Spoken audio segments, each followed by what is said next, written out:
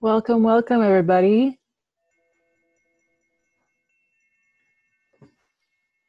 I am Denise Cicuto and I'm Kate Jones. Hello.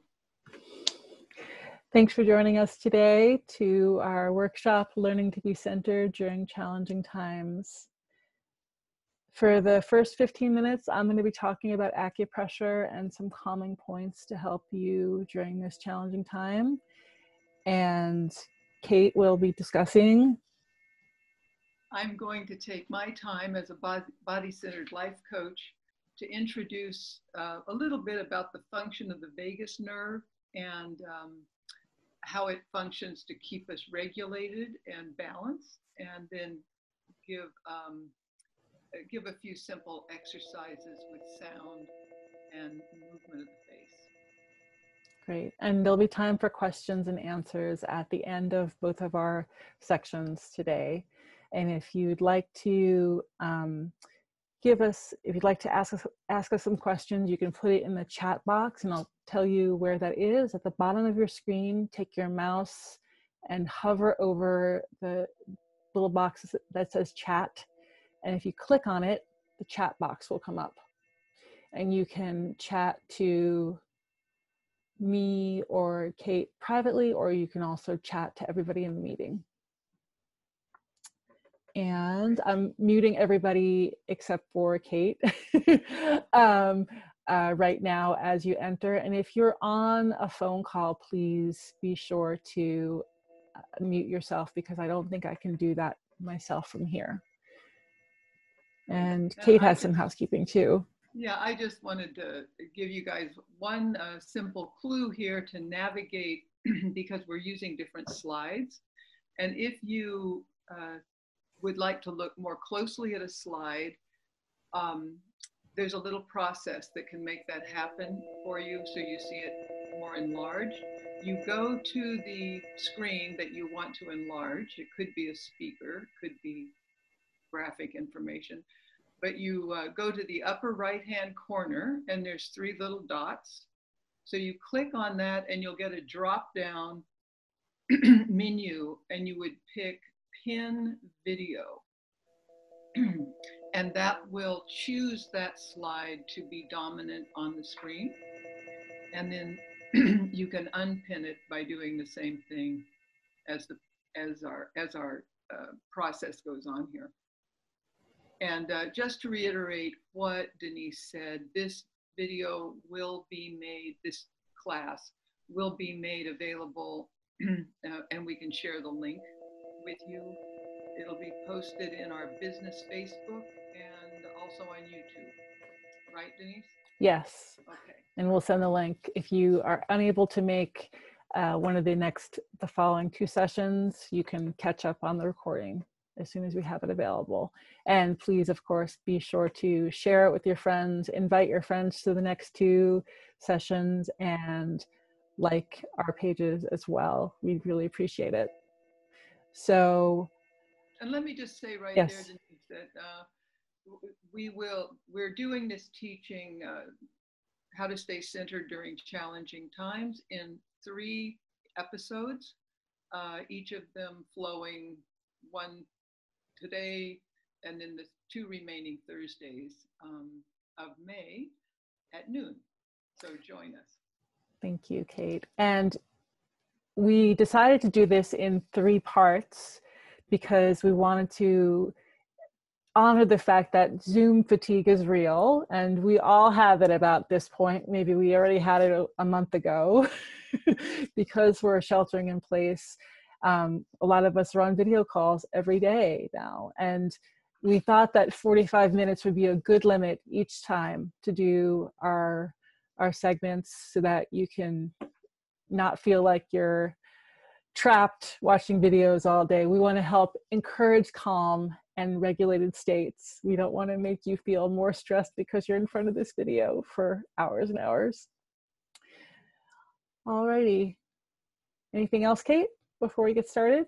No, I'm just looking forward to our teaching. Please go ahead. Thanks. All right. I am Denise Cicuto. I'm a licensed acupuncturist and Chinese herbalist, and I work in the San Francisco Bay Area. I have offices in San Francisco and in Alameda, California. And today I'm going to talk about some acupressure points that are really good for you to help remain calm. But I guess I should also say that I've been an acupuncturist for about 15 years. And I went to school in Los Angeles and then moved up to the Bay Area and love it here. And I'm very glad to be doing a job that I love so, so much. Next slide, please. So we're going to go over just a few acupressure points today, and I'm going to talk about ear acupressure and some other things you can do with acupressure. And we're going to relate it to the vagus nerve a little bit too, which Kate will be talking about more in depth in her segment. So, stomach 36. If I could only do one acupuncture point, if I were on the desert island and I only had one acupuncture needle, even if I didn't have an acupuncture needle, I could use my finger to do this acupressure on this point. Stomach 36 is one of the most important points on the body. It's on the leg, on the lower leg, below the knee. We'll start with telling you where it is. The easiest way to find it is the bone in front of your leg. In the front of your leg is your tibia. You run your finger up the front of your leg bone, and just below the knee, it'll naturally fall out. Your finger will naturally fall to the side, to the outside of your leg. And in that divot there is stomach 36. Now, you don't have to be exactly on the point there. It's a pretty big point energetically. It's about the size of a dollar coin. So you're not going to miss it. And the way you want to do acupressure is firm, steady pressure. You can use your finger, you can use your thumb, you can use a knuckle. You can also use the closed tip of a pen. Yes, it's below your kneecap. Below your kneecap, Robin. You follow the bone up your leg, and then it will fall to the outside of your leg below the kneecap. This point, you want to do firm, steady pressure on the acupressure points with your finger, like I said, or you can use the closed tip of a pen. Probably don't want to use an open pen, or else you'll have a lot of ink or magic marker on you. And firm, steady pressure for about 1 to 2 minutes. And you can do it on each side, each leg. It's bilateral point. And this point is so, so good for helping strengthen our immune system, which is so important right now. The benefit of Chinese medicine, the best thing we can do right now to help people is to strengthen your immune system. And this point does it for sure. It strengthens the energy of your body. It helps with digestion, and it helps lift your mood if you're feeling depressed. It's a really great point. It's a really good go-to point. Yin Tong. So if you've ever done this, you found Yin Tong. It's right between your eyebrows and sort of in the midpoint between your eyebrows. It is a really great calming point. I do this point on everybody who comes into my office, but you can do acupressure on it.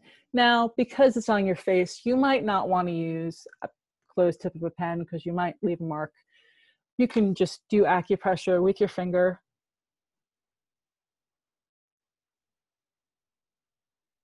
For, 1 minute or so, whenever you think about it, to add some calm during your day.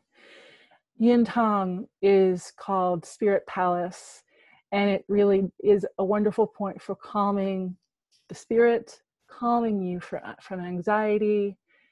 It also is really great to do before going to sleep if you suffer from sleep issues, like if you have insomnia. It really will help to calm you so you can fall asleep better. And I'm going to pin the video so I can see this a little bit bigger. Yes, it's a really good point to calm the spirit of the heart. That's yin tang.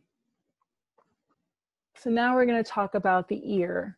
And there are points in the ear for all the parts of the body. You can see on this slide, it's a representation of what the ear looks like with a baby, upside down baby on the ear, imposed on the ear. And so all the points for the head are down by the earlobe, and the feet are up higher on the ear, as you can see there. As a matter of fact, the traditional point for piercing your ears on the earlobe is the point that's good for your eyes. And that's been done for thousands of years. But of course, nowadays people are getting ear piercings on lots of different parts of the ear. So Dr. Paul Nogier, a French doctor, made this system, discovered this system of the ear and the acupressure points in the ear. And you can see all of the acupressure points that are representing the organs, the major organs of the body, and they're inside the little divot that you can see externally that is called, we call the concha in anatomy terms. And this is the place where the auricular branch, the ear branch of the vagus nerve can be accessed. And we'll hear more about the vagus nerve from Kate in a little while. This map is the one that acupuncturists use when we're trying to find the acupressure points on the ear. And when I send you acupressure charts, like I do with some of my AcuCare kits, and you'll get acupressure guides with you, with the kits, and you'll see where the points are that you're supposed to be doing acupressure on yourself. So the ear, you can do acupressure between your thumb and your index finger. Just sort of rub really lightly with your ear between your thumb and your index finger. And if you're feeling stressed and you don't have a guide, just rub your ears. I promise you, you'll get some relief. It's very calming and very soothing just to rub your ears, even if you don't have this guide in front of you. And there are different systems of ear acupressure points. There's Chinese, French, and Vietnamese that are used widely around the world. And the one that I use is this Chinese map. So you can do acupressure, like I said, with your fingers. You can also take a little bit of diluted essential oils. I always, always, always stress diluted essential oils to make sure that they don't irritate your skin. And I'll be sending you some links in the show notes about how to dilute essential oils safely. So for the ear, you could use any essential oil that's really calming to you. And I also recommend for the other points I've shown, for yin tang here and for stomach 36 on the lower leg. For the ear and for yin tang especially, I would recommend using essential oils like lavender or maybe rose geranium diluted. Those are really calming, and they're not too pungent because you're going to have essential oils basically very close to your eyes, and you want to make sure that they're not too pungent or aromatic that it would cause irritation in your eyes. Again, we're trying to achieve a state of calm with the acupressure points, with the essential oils, or just using your fingers on these points. Another thing I'm offering to our community is, while we're sheltering in place, every Friday on Instagram, I am offering meditations based on living with the 5 elements. It's a series that I've been doing. I also have an ebook available. We'll show you the link to that in the show notes as well. And every Friday at noon Pacific on Instagram, I'm doing a different meditation on a different element in Chinese medicine. So I go through different elements each week, And this week is going to be the fire element. And so we'll talk more about how to do meditation focused on the heart. Thank you so much. You can find me all over social media at Cicuto Acu, and you can see that on your screen because it's a little hard to spell my last name. And thank you very much for being here. And now take it away, Kate. And so glad you could make it. And thank you, Denise, for that really lovely, simple understanding of how to become calm through these. I'm going to use that tonight, the yin tang. So as a body-centered life coach, my contribution to this conversation about how to remain centered during challenging times is to work with movement and sound to directly affect, as Denise's work certainly does, recalibrate or attune the body to a more self-regulated state. So I want us first, if we could see the next slide, we can remember for a moment the complexity of our central nervous system in the brain. I want to just make 2 points about this complex system of our nervous system here, our brain, is that evolutionarily speaking, the progression of development of the brain starts at that reptilian complex at the base of the brain, that red bulb at the base. And then as we have developed over millions of years, the brain has developed progressively towards the limbic system, and the latest evolutionary area is the neocortex. So it's interesting to know that we've survived, I don't know how many hundreds and millions of years. So we are a very complex, responsive organism. What I want to say is in the brain, there are 12, you'll probably remember this, 12 cranial nerves. And the cranial nerves originate in the brain, but they leave the brain and travel into the body in different ways. The largest of those nerves is what we're going to be focusing on today, and it's called the vagus nerve. And it is the largest of the cranial nerves, and it's kind of the superstar right now in research, and I'll show you why. This gentleman, his name is Stephen Porges, Dr. Stephen Porges. I have a lot of respect for him. He's devoted his life as a neuroscience researcher in psychology to the function of the vagus nerve, and has really illuminated how that nerve itself plays into our modulation of our moods and emotional states, and also our capacity to feel safe and capable of meaningful relational states, social engagement. So I wanted you to meet Dr. Stephen Porges, and his theory is called the polyvagal theory. If you're a nervous system nerd and you want to look him up on YouTube, there's a wealth of information there. So this is just to give a little deeper understanding of the circuitry, you could say, and the labyrinth of engagement of this vagus nerve. Vagus is Greek for wanderer, and you can kind of see how it earned its name by seeing as that 10th cranial nerve leaves right along the sides of the neck, and then it migrates down into the central cavity of the body. But what's remarkable about it is it hooks up every organ system, so that it creates this network of communication. Now, there's something I want to say about this.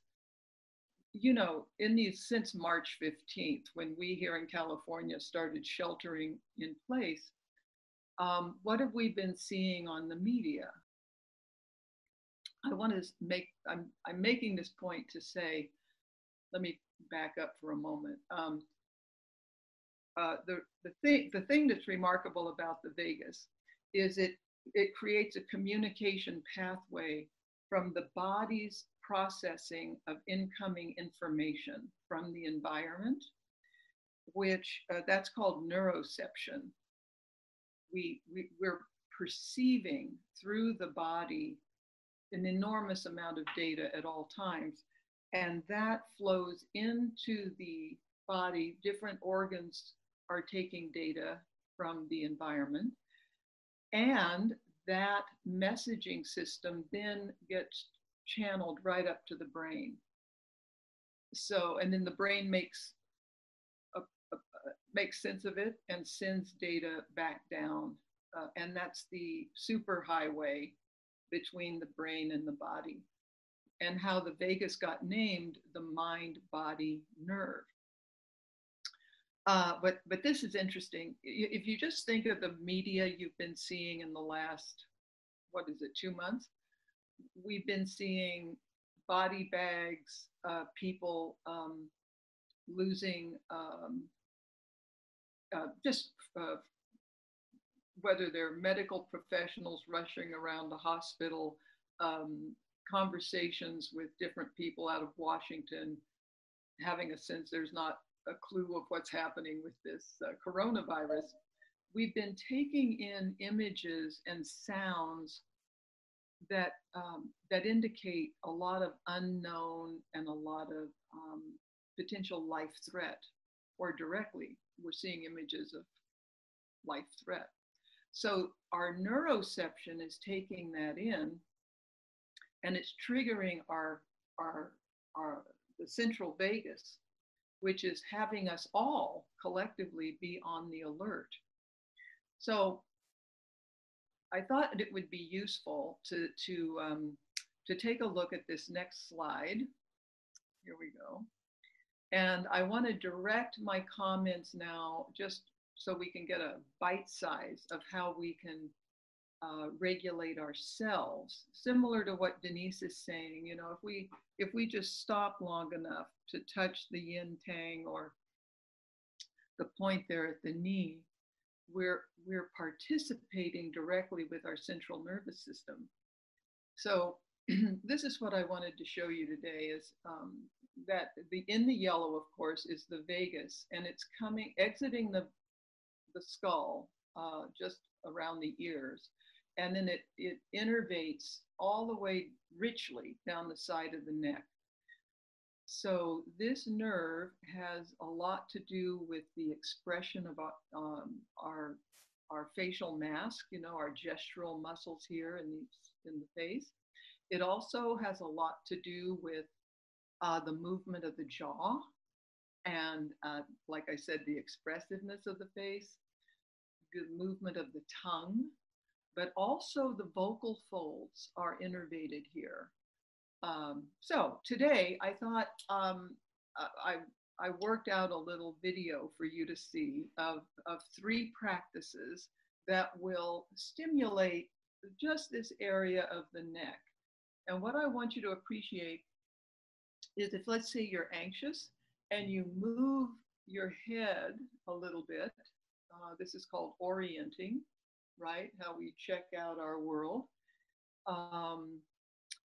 That will already begin to modulate a new tone. We call it vagal tone. So you're about to see a little video. I hope you enjoy it. 3 practices. One of them will be, we're going to start with just a deep breathing with an exhalation on the sigh, with a sigh. That will be shown to start tuning this instrument. Then that flows into the lion's roar, which really activates a great deal of the mouth, face, neck. And it closes with a seed syllable sound of aum. So please enjoy and please participate in the process of those 3 exercises, just as an experiment to see how you land. So this is our little teaching video that will incorporate toning that vagus nerve that we just talked about, how those vagal fibers come down from the brain, innervating the ear, coming down through the throat, and then they move on down through the viscera. But our work today, I thought I wanted to put together a useful little 10-minute practice that will really impact and stimulate these fibers of the vagus. As you can see, again, when we move the neck, when we do some orienting with our head, that's going to stimulate the vagus. All of our vocal sounds are related to the vagus, and all the striated gestural muscles of the face, including the tongue, related to the vagal tone. So the 3 parts of the 10-minute practice are, let me tell you what they are. We start with the breathing practice that will extend the exhale. Okay, I'll introduce that in a moment. That's important for starting to slow down the central nervous system and bringing us into a parasympathetic function. Number 2 is we're going to work with the lion stretch or the lion roar that I'm sure 90% of you have seen in yoga practice. So that's going to engage this jaw, the tongue, the eyes, and some sound. And then we'll resolve the 3-part practice with a seed syllable of A-O-U-M. Okay, aum. And we'll do that together. I'm going to introduce each one of these phases. I'll do one to demonstrate, and then there'll be 2 more, and I'd invite you to join me. Okay, great. So here we go. The first part is the deepening of the breath. I'm going to invite a hand on the chest, rest one on your belly, and then as you breathe in through the nose, let your belly expand on the inhale. On the exhale, through the mouth, ah. Taking plenty of time to let all that air out. Okay, simple. Let's join me, please. Inhale through the nose. Exhale, throat. Ah. All the way out. Great. Once more, inhaling through the nostrils. Ah.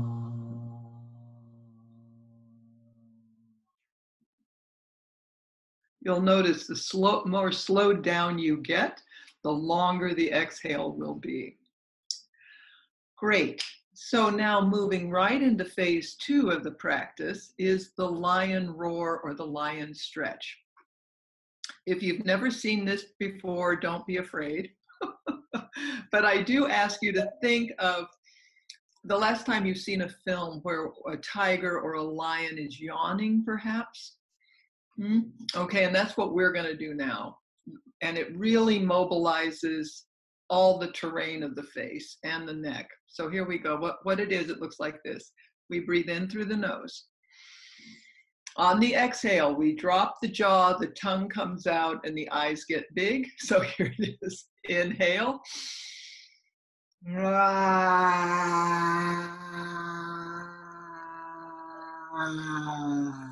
All the way out. Let's do it together. Don't be afraid. Inhale through the nose. Exhale, tongue comes out. Drop the jaw.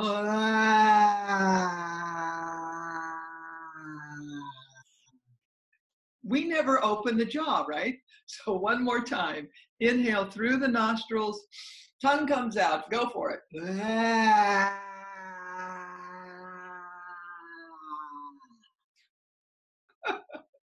It's wonderful. Now just relax everything. Let your facial mask soften.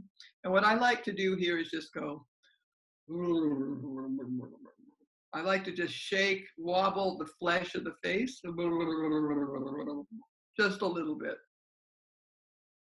You're very courageous.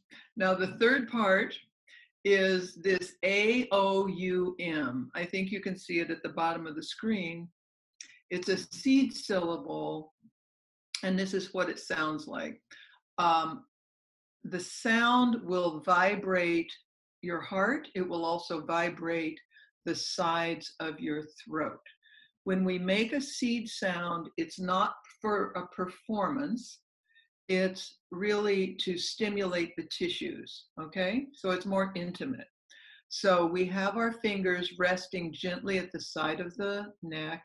We breathe in through the nostrils. Think of the letters.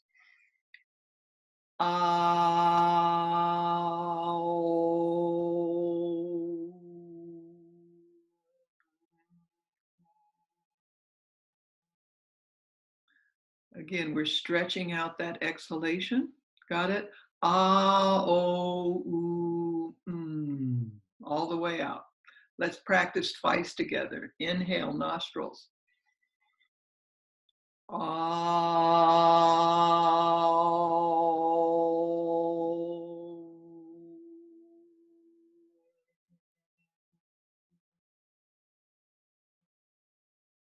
You can feel that vibration here, huh? Let's do it one last time. Inhale, nostrils.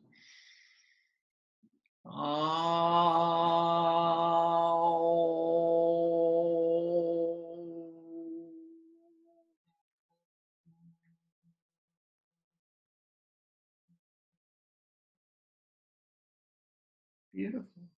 Now just pause and savor what's occurring inside. Just savor it. And so if you practice that little triptych of 3 practices together, it's about 10 minutes if you do each one like 4 times. Take your time and you will be more engaged, more centered, more equanimous, to use a big word, by the end of it than when you started. It's good to do with your morning meditation. It's nice to do before sleep at night. Okay, enjoy. Thank you. Yeah, and thank you all for listening to that. And it's a pleasure. That video, by the way, is available to you. If you want one, we'll send it to you. While we're waiting, Kate, let's talk a little bit about what we're gonna focus on next week, in next week's segment. I know next week I'm going to continue with toning the vagus, but introduce the diaphragm, the anatomy of the diaphragm, and how our breathing as a regulator, also in how it physiologically impacts the heart. I think that's quite interesting.